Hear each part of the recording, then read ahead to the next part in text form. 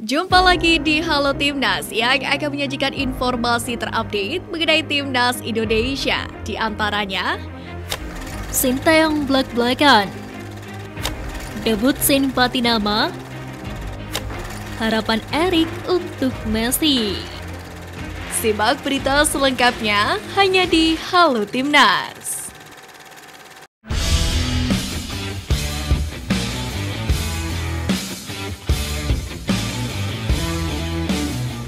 Tes skuad Timnas Indonesia baru komplit pada Senin 12 Juni. Sintayong mengaku jika dihitung dari awal TC, memang waktunya cukup panjang, namun latihan dengan personel yang komplit baru hitungan hari saja. Dia pun mengeluhkan hal tersebut dalam konferensi pers jelang laga Timnas Indonesia versus Timnas Palestina. Namun Sintayong justru senang dengan kerja keras anak asuhnya dalam persiapan yang mepet. Dia melihat Mark Klok dan kawan-kawan bekerja sangat keras sehingga dalam kondisi yang baik jelang pertandingan pertama ini.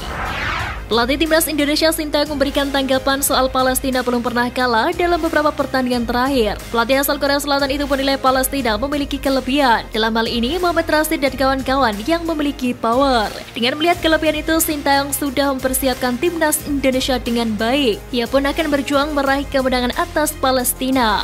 Sintayong pun mengharapkan dukungan dari penggemar sepak bola tanah air. Palestina sendiri sebelumnya memiliki catatan rekor tak terkalahkan sebelum bersua dengan Timnas Indonesia.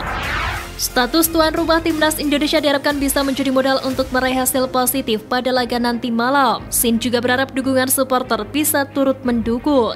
Lebih dari itu, pelatih Timnas Indonesia Sintayong mewaspadai gaya bermain Palestina. Menurutnya, the Lions of Kanan punya cara bermain yang penuh dengan power. Dengan begitu, Timnas Indonesia perlu habis-habisan mengeluarkan stamina dan kekuatan tubuh. SHIN pun berupaya untuk bisa maksimalkan persiapan sebaik mungkin. Timnas Palestina tengah menempati posisi ke-93 di ranking FIFA terakhir. Sementara itu Indonesia berada jauh di bawah yakni 149. Perbedaan posisi itu sedikit banyak menggambarkan kualitas di antara kedua kesebelasan tersebut. Akan tetapi Sintayong tidak mau gentar dengan hal itu. Dia justru menganggap kesempatan melawan Palestina sebagai uji coba yang berharga untuk mengukur kualitas. Bahkan Coach SHIN sedang merancang agar skuad Garuda menampilkan total football guna meladeni the Lions of Kanan. Jelang laga melawan Palestina, Sintayong mengaku jika tim asuhannya secara keseluruhan menjalani persiapan yang singkat. Dijelaskan STY bahwa Timnas Indonesia akan memilih bermain tenang dan sabar dalam membongkar pertahanan Timnas Palestina dalam FIFA Matchday di Stadion Gelora Bung Tomo, Surabaya pada Rabu 14 Juni. Pasalnya dalam ranking FIFA, peringkat Palestina jauh di atas Indonesia. Sementara itu, bek Indonesia Rizky Ridho bersama rekan-rekannya satu tim dapat menjalankan instruksi pelatih SHIN, sehingga target kemenangan dapat tercapai. Jelang laga kontra Palestina, STY mengaku pede bisa meraih hasil positif. Adapun hal lain yang disoroti oleh pelatih asal Korea Selatan itu adalah dukungan penuh dari supporter di kota pahlawan tersebut. STY juga melempar pujian terkait kondisi lapangan di Stadion GBT yang kini jauh lebih baik ketimbang saat pertandingan Piala Asia U20 tahun lalu. Dia mengaku rumput yang digunakan di Stadion GBT ada peningkatan signifikan daripada sebelumnya. Selain itu, bagi STY, Stadion GBT dianggap mendatangkan hasil positif bagi skuad Garuda. Dia pun berharap pertandingan nanti malam melawan Palestina bisa meraih poin dan berjalan maksimal sesuai dengan harapan Timnas Indonesia.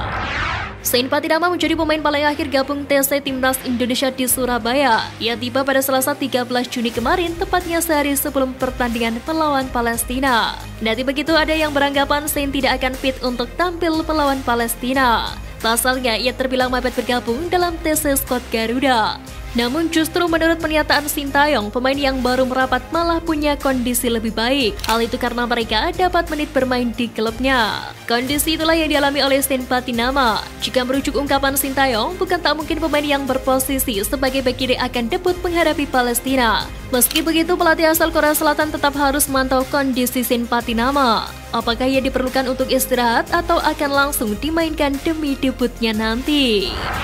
Pemain Timnas Indonesia Rizky Ridho sangat antusias bisa kembali ke Stadion Gelora Bung Tomo, Surabaya. Namun kali ini dia bukan membela Persibaya tetapi skuad Garuda. Rizky mengatakan sangat merindukan suasana GBT saat dipenuhi puluhan ribu supporter. Pasalnya suasana di sana pastinya bikin siapa saja merinding dengan suara lantang para supporter. Pemain berposisi back itu mengatakan tidak masalah kembali ke GBT dengan jersey yang berbeda. Namun dia meyakini publik sepak bola Surabaya tetap akan memberikan dukungan luar biasa buat Timnas Indonesia. Rizky pun berjanji akan memberikan penampilan terbaiknya dalam laga melawan tim asal Timur Tengah itu. Tujuannya agar membawa tim merah putih meraih hasil maksimal dalam laga tersebut. Jordi Amat sempat mengalami cedera pada kakinya dalam lanjutan Liga Super Malaysia beberapa waktu lalu. Namun kondisi pemain Johor Darul Taksim itu berangsur pulih meskipun belum 100%. Namun pemain Timnas Indonesia Jordi Amat pesimis dapat tampil saat timnya melawan Palestina. Pemain berusia 31 tahun itu mengatakan sepertinya sangat ingin tampil saat skuad Garuda melawan Palestina nanti. Namun dia tidak akan memaksakan diri yang malah akan membuat buruk kondisinya. Saya hanya punya masalah kecil di kami, semoga dalam beberapa hari ini saya akan pulih. Saya akan lihat nanti jika tidak pulih akan fokus pemulihan. Kemungkinan siap untuk laga kedua, ucap Jordi. Gelandang Timnas Indonesia Mark Klok pamer momen bersama rekan timnya, khususnya pemain jebolan LC Ultra yang kini bisa membela skuad Garuda. Melalui akun Instagramnya, Klok mengunggah postingan bersama SHIN Pattynama, Stefano Lillipali, dan Ivar Jenner. Keempat pemain ini punya kesamaan, sebab mereka pernah menimba ilmu di klub Belanda LC Utrecht dan kini bisa memperkuat Timnas Indonesia karena menyandang status WNI. Tak ayal postingan tersebut kemudian mendapatkan banjir reaksi dari netizen, bahkan LC Utrecht juga ikut menyoroti. Dari LC Utrecht untuk Timnas Indonesia @PSSI, tulis narasi dalam postingan Mark Klok. Di Stadion Gelora Bung Tomo, Surabaya, Timnas Indonesia bakal berhadapan dengan Palestina pada Rabu 14 Juni. Sebelum laga, sebuah pujian diberikan oleh Makram Dabo untuk Timnas Indonesia. Makram Dabo pun berbicara terkait persiapan timnya. Pelatih berusia 50 tahun tersebut menjelaskan bila persiapan skuadnya berjalan dengan baik.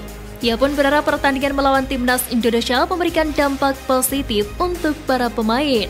Sementara itu, Makram Dabo mengaku tak akan memberikan perlakuan khusus atau penjagaan kepada satu atau beberapa pemain Timnas Indonesia. Pelatih asal Tunisia itu memilih untuk fokus ke Timnas Indonesia sebagai sebuah tim. Makram Dabo juga menilai semua pemain Timnas Indonesia memiliki kualitas. Santer dikabarkan jika Lapulga tidak akan hadir ke tanah air pada laga persahabatan melawan Timnas Indonesia. Menanggapi hal itu, Erik kembali menegaskan jika laga FIFA Matchday tersebut adalah laga Timnas Indonesia versus Argentina, bukan Indonesia versus Messi. Erik menekankan bahwa pertandingan dengan Timnas Argentina menjadi agenda resmi dari FIFA. Termasuk pertandingan dengan Timnas Palestina, dia akan fokus untuk mencari poin dalam laga kedua tersebut. Meski begitu, Erik hanya mampu berharap dan berdoa agar Messi bisa datang ke tanah air untuk dapat bertanding bersama tim Tengo. Jurnalis TYC Gaston Edul memastikan bintang Timnas Argentina Lionel Messi tidak akan ikut serta dengan timnya ke tanah air. Gaston Edul memastikan Lionel Messi hanya akan membela timnya saat melawan Australia dalam FIFA Matchday di Cina. Tentunya kabar itu tidak diharapkan oleh pecinta sepak bola tanah air. Lionel Messi akan melawan Australia, tetapi dia tidak akan melakukan perjalanan ke Indonesia. Dia tidak memainkan laga kedua, tulis Gaston Edul di akun Twitter.